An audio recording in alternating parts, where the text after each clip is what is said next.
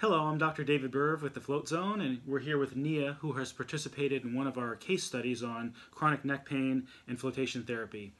Tell us a little bit about the condition that you were in prior to the neck study. So the condition that I was in prior to the neck study was an ulnar nerve situation that began about 3 years ago. Started in the wrist, moved up to the elbow, settled permanently in the neck and spine, and then finally took feeling away in my ring and pinky fingers on my left side. So you floated twice a week for 4 weeks. Mm-hmm. How soon and where did you begin to notice difference?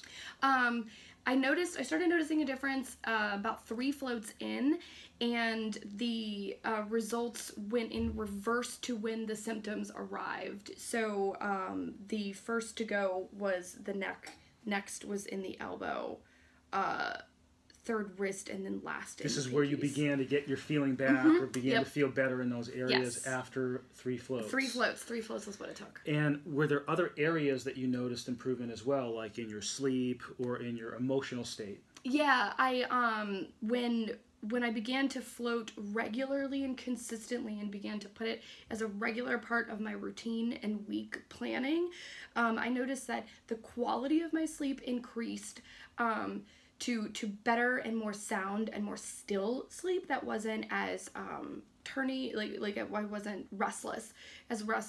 And then I also began to notice an improved or more optimistic sort of like emotional outlook after the same number, about 3 floats, a complete shift in emotional state. So it's been a matter of months since you've ended the study, right? Mm-hmm. How long did those positive gains last?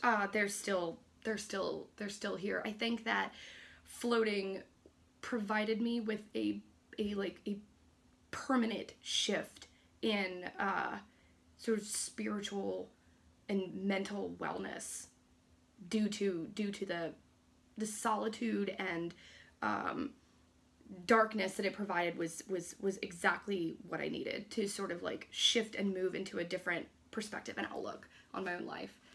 Thank you very much for sharing that with us, and thank you for your interest in flotation therapy.